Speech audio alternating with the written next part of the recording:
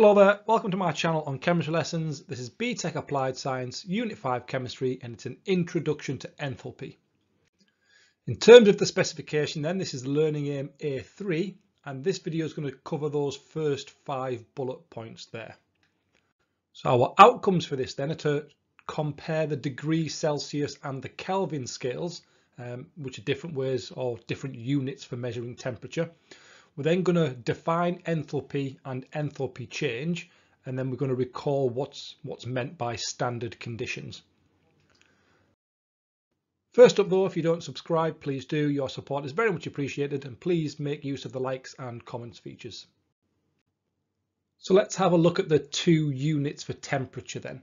So you're probably really familiar with degrees C, which is the one on the left, degrees Celsius, because that's how we measure the temperature outside, and we measure, you'll hear on the weather forecast in terms of temperatures, and that's what we're familiar with.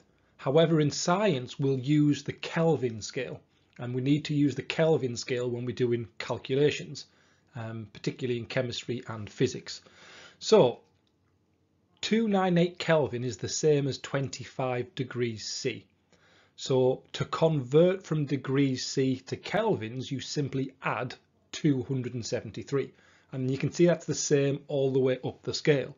Kelvins is just 273 on top of the degree C. And what that means is, if we go to the very bottom of this scale, the Celsius is minus 273 and the Kelvin scale is 0. That's why the Kelvin scale exists. The absolute 0, which is the lowest possible temperature, and absolute 0, it's 0 kelvins. That means that everything is perfectly ordered and does not move or vibrate. Okay, so let's look at this term enthalpy then. So enthalpy is the thermal energy that's stored within the chemicals, and usually that's within the chemical bonds. And it's given the symbol capital H. So the enthalpy then, it's actually 2 different parts to it. So it's dependent on the internal energy, which is U, plus the product of pressure and volume, which is pressure multiplied by volume. And this delta H then is the change in enthalpy, which is what this unit's all going to be about. We're going to be looking at enthalpy changes. So the change in enthalpy is equal to the change in internal energy plus the pressure multiplied by any change in volume.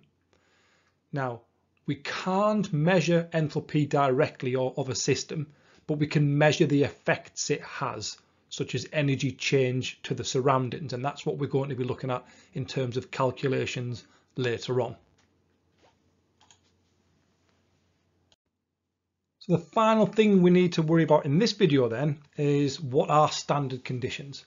So standard conditions are used to allow scientists to compare values, because if experiments were carried out under different conditions, then their enthalpy changes may well be different.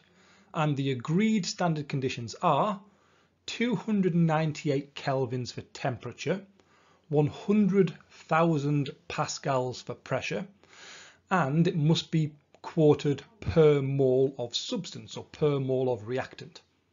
And the enthalpy change delta H would be measured in kilojoules per mole. And that's the end of this video then. So hopefully you found that useful, and thanks for watching. Good luck.